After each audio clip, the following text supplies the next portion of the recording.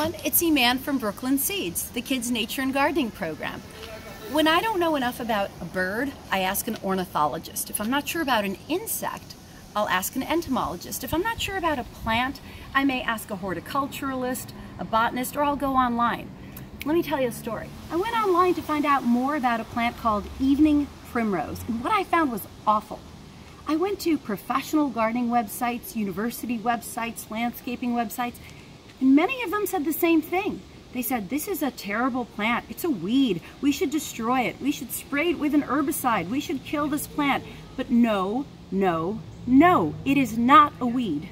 Evening Primrose is native to North America, which means it's an extremely important plant for the survival of native animals that depend on it, like the beautiful American Primrose Moth. When you're thinking about the showiest plants, this isn't one of them. But think about the animals that depend on it, like hawk moths,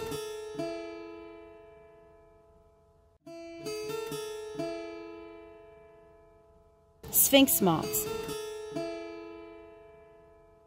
bees, butterflies, and other animals that need this plant to survive.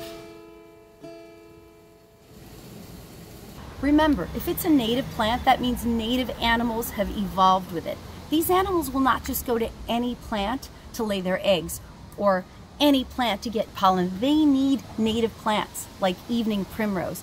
And even when the plant dies back and you think it's useless and you're tempted to cut it back, don't do it. Even in winter, it's an essential food source for so many native birds, like eastern goldfinches, which eat the seeds inside the dead flower heads. Evening Primrose plants look different every year and season. It grows close to the ground its first year. In the second year, it shoots up and blooms. It has pretty yellow flowers or pink flowers depending on the species. I have a question. Do you like mosquitoes? I don't like mosquitoes. And how is that related to Evening Primrose? Think about it. Think about the connection. Evening Primrose is an important plant for the survival of many American moths. Moths are a very important food source for bats. Bats do a great job of controlling and eating mosquitoes. So by planting native plants, we're helping native animals survive.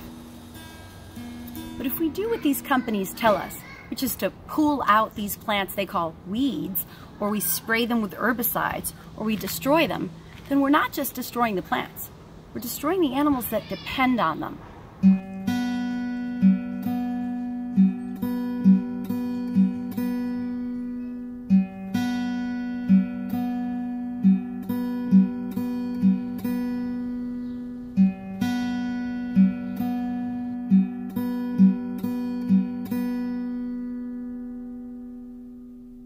Do the right thing. Grow native plants. Brooklyn Seeds.